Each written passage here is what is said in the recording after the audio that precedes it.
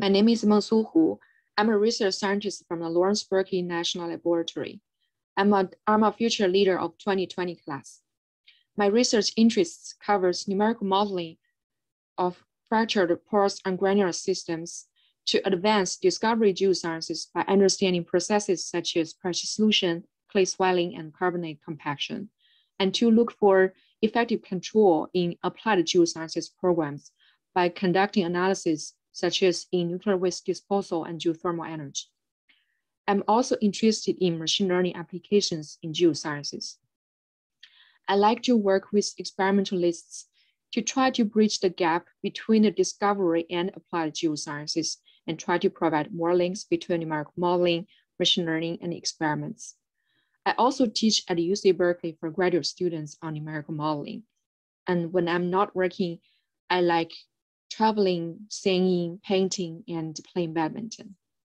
In the next few slides, I would like to share with you my most three recent journal publications on different research topics.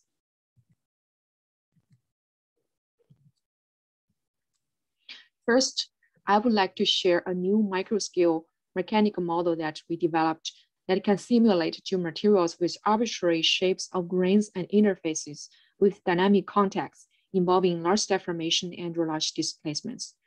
These modeling capabilities have been demonstrated with these examples, including dynamic compression of rough fractures, settling of clay aggregates due to a body force, compaction of loosely packed sand, and failure and fragmentation of intact marble at a grain scale. The second paper that I would like to share is an ARMA recently invited paper on rock mechanics and rock engineering.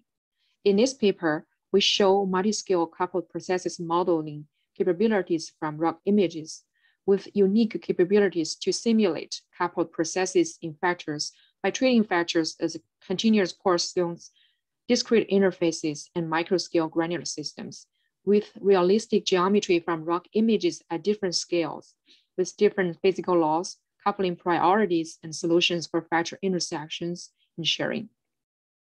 We used this model to simulate discrete rock fractures with different approaches, and we investigated sharing-dominated coupled hydromechanical processes, and we're also able to investigate a granular system that is dominated by a deformation zone. My interest in machine learning has led to a recent study by my master's student by using machine learning to recognize fractures from the rock images with acceptable accuracy. We also made flexible use of machine learning. We used a neural style transfer approach to generate mesh from the rock images. And the highlight of this approach that we can generate and optimize the mesh automatically and efficiently by considering realistic geometric features from the digital rock images. So these three journal publications are listed here in green. If you're interested in details, please read these papers. I also list other related journal publications.